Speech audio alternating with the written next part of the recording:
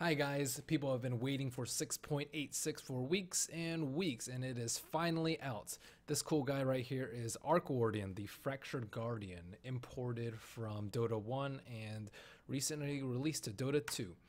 So this update is called the Balance of Power. Along with it comes 6.86. There's some armory changes and some other stuff for the actual client, but I won't really be talking about that. More so the gameplay and the new heroes and new items and whatnot. So if you want to follow along for the exact details on the patch notes, go to www.dota2.com/balance of power. Usually it's dota2.com/685, 684, 686, but this one's actually balance of power, and 686 seems to have trolled some people. Anyways, the short and sweet of this video is there's a new hero. He is called Zet the Arc Warden, the cool guy that you saw on the first slide. Zeus has a new Arcana and a remodel, so he no longer looks like Luigi the Plumber.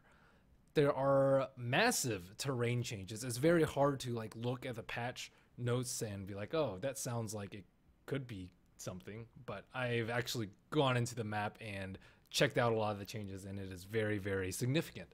We have a lot of neutral camp changes, including 2 new neutral camps, and there's a new rune called the Arcane Rune.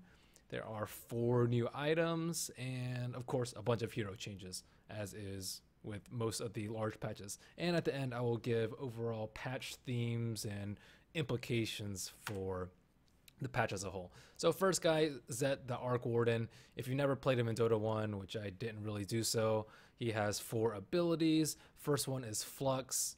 It's a nuke, but it only works if the target is by himself. Magnetic Field is a good defensive and offensive ability. It gives you and your buildings evasion and a ton of attack speed to units as well, but it's on a pretty long cooldown. Spark Wraith is kind of like a mine, except it's visible to other people. So you'll summon a ghost to a position, and anyone that walks in the area, including creeps, will take damage from that wraith, and the wraith will disperse. And his last one is definitely his most defining skill. It's called Tempest Double. It clones the hero, and think it takes all his spells and items off cooldown when he uses it. So you pretty much have 2 heroes, and you want to get a lot of activatables, including Midas and Necro.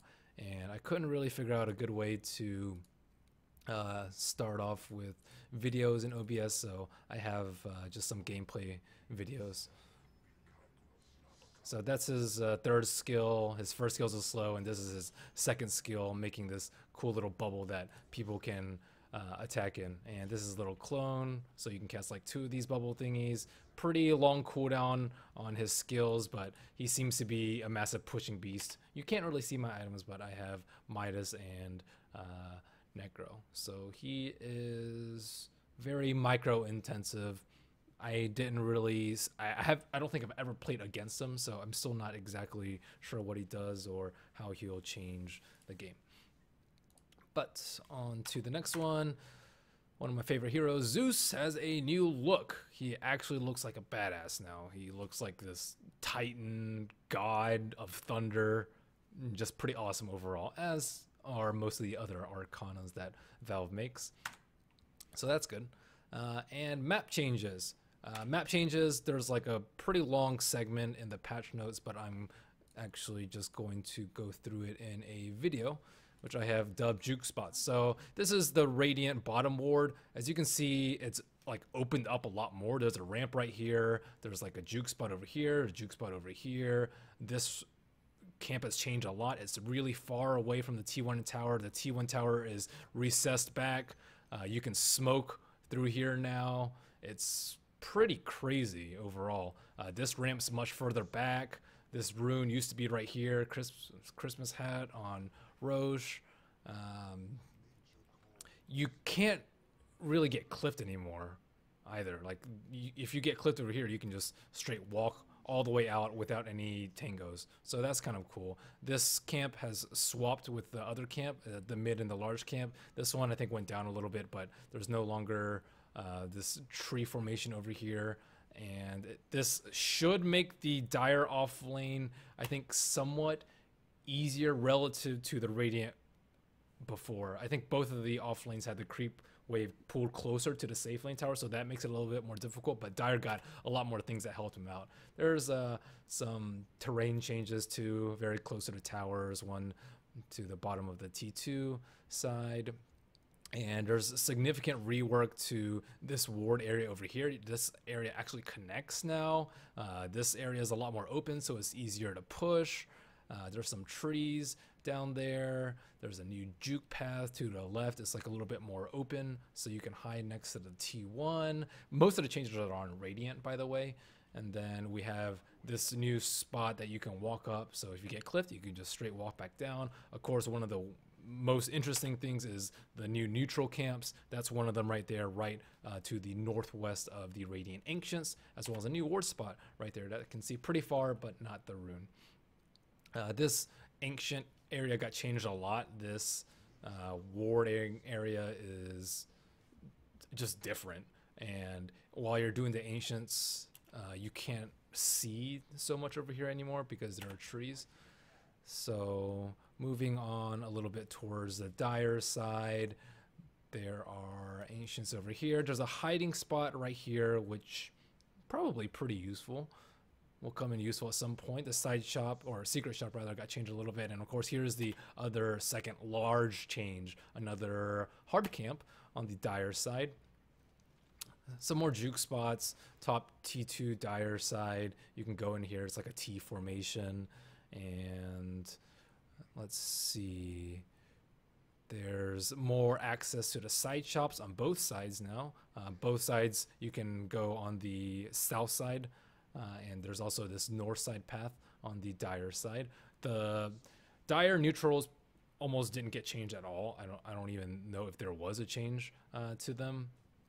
And then there's this tiny little spot over here to the west of the Dire secret shop. And that's pretty much it for the terrain changes. But I try to go through them pretty fast, but it's a lot. It's going to take some time to get used to, and it'll have a fair amount of implications for how the game is going to be. Chaining pools is really difficult now. They made the distance in between the three bottom Radiant camps like very far apart now. The mid pool with Wisp is nerfed. The troll range got nerfed a little bit, and I think the camp's like a little bit more recessed into the jungle. But I think it's still possible with the Wisp and, or sorry, Pudge and Tiny, the super long range hook and toss, but probably not that big of a concern for Ice Rock right now. There are two new spawn locations, which is very, very big.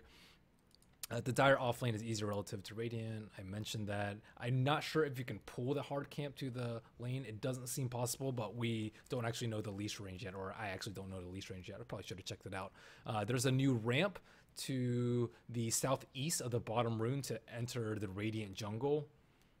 There are a lot of new juke spots. Newts are much stronger because they have more auras now. Like the small centaur has a magic resist aura, so if you stack them too much, then I think they'll actually be completely immune to magic. And stacking has been nerfed, like more auras to make them stronger if you take them out, 5 at a time. And Roshan gets stronger too. Not only does he have +1 base armor, he actually has an attack speed aura, so that liquid fire and other spells that slow his attack speed don't affect him as much. And then next we have 4 new exciting items. First one is Fairy Fire, 75 gold, gives you a 75 HP restore when you consume it. Passively it gives you +2 damage. So an alternative to Iron Branch. We're probably going to see a lot more different builds than circlets and branches and whatnot at the start. Dragon Lance, Ogre Club plus Quarterstaff, disassemblable, plus 130 range to range only. That's the bonus, no recipe required. Ether Lens, you get the energy booster, the cloak, the ring of health, and the extra bonus that it gives you is 200 cast range and plus 8% spell damage. Sounds pretty darn good. And that's, I think, 2,300 gold. Iron Talon is kind of like a jungler's wet dream with Quelling Blade, Ring of Prot. Both of these are cheaper now, by the way, and 125 gold for the recipe. Active. There wasn't a name for it in the patch notes, but I'm just going to call it Quell. It's 40% HP creep nuke, 40% current HP. And I have some video demonstration for those. First one, oops, that's the wrong one. Let's do Dragon Lance first, as well as the new effect from the GG branch. So that's the Iron Talon, 40% current HP. You can just use a Tango and just make a tree. If you eat it, you get like double the length of your regeneration. Dragon Lance just improves your range by 130. As you can see, I can attack. If I drop it, I have to move a little bit closer to attack. So that is pretty good. Seems like a lot more useful maybe on heroes like Luna, I think, who have pretty short range. Fairy Fire, you just use it and you get this nice cool green plus 75 on you. And it is a 5-second cooldown. And then we have Ether Lens, which probably doesn't seem like that big of a deal for some heroes. If you have like 1,000 range, 200 range isn't that much, 20% increase. But for things that are like melee or almost melee, like Coaling Blade, you see this tiny circle. I pick up the Aether Lens and I hover over it again, and it's huge. It like almost triples the range, and you'll have like ridiculous, maybe like Dismembers or Coaling Blades after picking up this item, and I can like chop that thing from pretty much where the range creep is. So that item actually seems very cool and useful. So let's see. Next, we have a new rune, the Arcane Rune.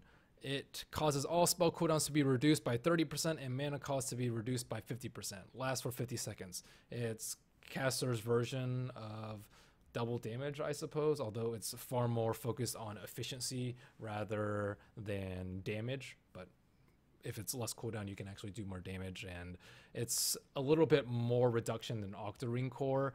People are saying that it's pretty imbalanced. I also thought Octarine was like super imbalanced when I first read about it, but it didn't turn out to be that popular. So reserve your judgment for Arcane Rune until you actually play a lot. So for the hero changes, we have 3 heroes added to CM. Earth Spirit nerfed his geomagnetic pull. You can't pull people unless you have your scepter. That's a big nerf. I think with that nerf, he's actually okay to be in CM. That was the thing that I would complain about the most. Oracle tweaked, added to CM. Terrorblade, not tweaked, added to CM. And then we see 6 heroes removed from Captain's Mode, a lot of them with their skills replaced or reworked.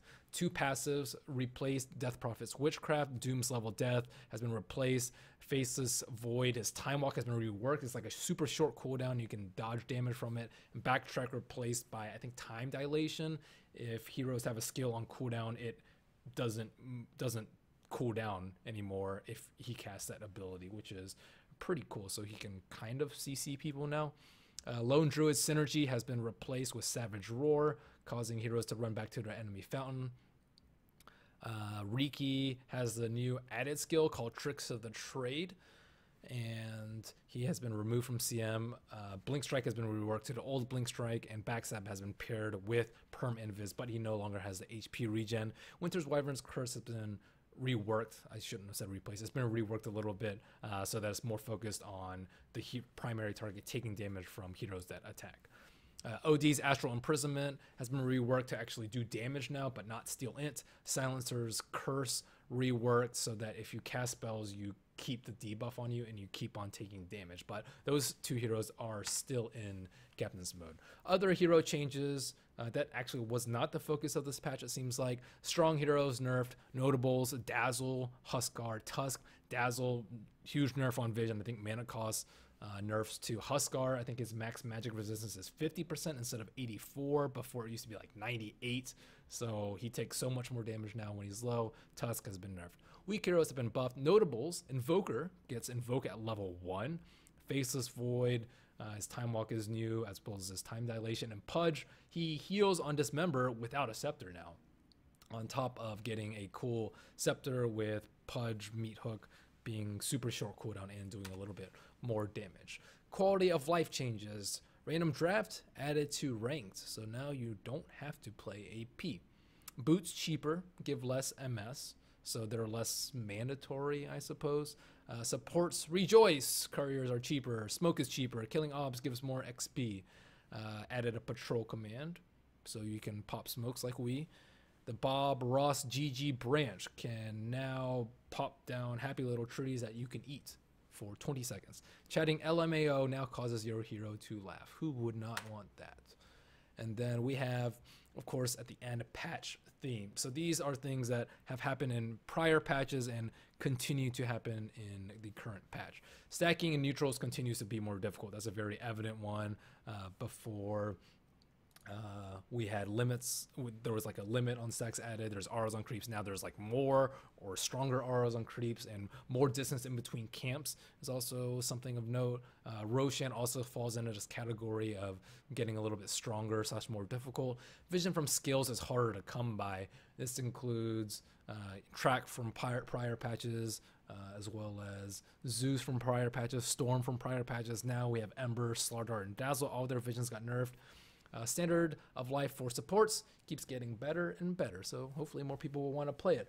Before, we saw the patch where you give less net worth when you're killed, you get more XP from kills relative to your teammates, you can split wards, dust got a lot better. Now there's a cheaper courier, cheaper flying courier, and cheaper smokes, so you can actually buy more items. Proliferation of early / mid game item choices. Now your early game, like, do I buy mangoes? Do I buy GG branches? Do I buy fairy fire? Who knows? And mid game item choices too. Who knows? Glimmer cape and force staffs used to be the thing. Mech 2 now. Do you want to get Aether Lens? Do you want to get Dragon Lance? Do you want to invest in Iron Talon instead of going for Battle Fury? Like, all these things are going to be a lot more difficult because there's so many more items now. Scepters continue to give very unique bonuses. For example, BB Goo, if you get Scepter, now you just goo everyone in 600 range. That's kind of cool. LC's Ags is no longer the worst in the game. Now it makes you and your target immune to outside damage for the duration of the duel, but it's no longer an infinite. Magnus has a AoE Empower aura now. I believe it's 900. That's kind of crazy. Balance of power is the name of the patch. OP heroes become weaker, and weaker heroes become more OP. That is just standard for every patch. But it's not obvious because some game designers would just buff the weak heroes to make them strong, which would lead to more power creep, or just nerf the OP heroes and make them all weak and have kind of a reverse power creep. So that is not Ice Frog's philosophy. Less and less UAMs. Uv no longer is a UAM, as well as Silencer's Glaive. So that's kind of cool. Remember that Huskar got a lot stronger because his spear was no longer a UAM. So this, could be a thing. And less RNG. We saw a little bit with like Ogre's multicast and CK's stun being more smooth, as well as runes spawning on both of the sides, which sounded super crazy at the time. Now we have Daedalus being less RNG, and just a little bit more or less RNG overall. And then new patch themes, we have ranged cleave. That is a thing. Before, we saw Wind Rangers get Battle Fairy. That was like years and years ago because there weren't any better items. Now you will actually have ranged cleave. Mag Scepter and Drow Scepter. Drow Scepter is not really cleave, but it's kind of close to cleave. Passive abilities have been reworked to active abilities. Backtrack, Synergy, Witchcraft, Kunkka. And before, there was like a testing of Mortal Strike, which got reverted back to just crit on Wraith King, and I wasn't sure if it was going to continue, and now it seems like there's a firm stance. Passives should be changed. There's a new stat on Rod of Atos called Accuracy, which makes you guaranteed hit 40% of the time, which is pretty strong. I actually thought it was like reverse evasion or just reduction in evasion, but accuracy is not as strong as that, but it's still a cool stat nonetheless. New types of CC. Savage Roar is similar to a fear effect, and Ag's Ghost Ship pulls heroes in, but it doesn't disable them. I think it's a displacement, but no disable. I haven't actually tested it out, but it seems like there's new types of CC. And another one that I forgot to mention is that we're seeing more and more abilities being based off auto attacks, which might not sound like that big of a deal. Like Drow's marksmanship splits into 2 arrows. We see Riki's tricks of their trade, which I think attacks a hero or attacks in an area every second for 5 seconds. It might not sound like that big of a deal that these are like actual attacks as opposed to 50 damage hits, but it makes a big deal when it goes into scaling for the late game. That's why Ember was really strong, or is really strong, because his main steroid ability is just straight scales off attacks, which is Sleight of Fist, and now we see Tricks of the Trade kind of similar to that, and Drow Marksmanship too. So we're seeing heroes scale a lot better into the late game because of that. So that's something to consider when hero might be buffed in the new future. So that's it. Thanks for joining me, guys. Hope you enjoyed the review of Dota 2 6.86, the balance of power. Now go have some fun, play the patch. Looks to be a very good one.